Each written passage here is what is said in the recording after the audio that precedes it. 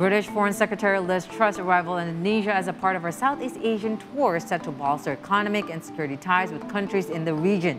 The visit reflects British aim to strengthen ties with countries outside of Europe following Brexit, where the UK separated from the European Union. Several topics were discussed during the meeting, including economy, trade, technology, diplomacy, and foreign policy. Furthermore, the British Foreign Secretary stated that Indonesia is an important regional partner for the UK.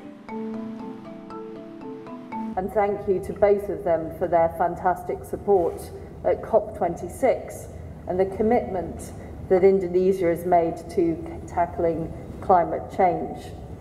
It's an early priority for me as Foreign Secretary to come here to Indonesia. Indonesia is a key strategic partner for the United Kingdom. The focus of discussion was the follow-up of bilateral meeting between President Jokowi and PM Johnson in Glasgow on the sidelines of COP26, particularly potential cooperation related to carbon market, potential cooperation on lithium battery, and cooperation on vaccine and biotechnology.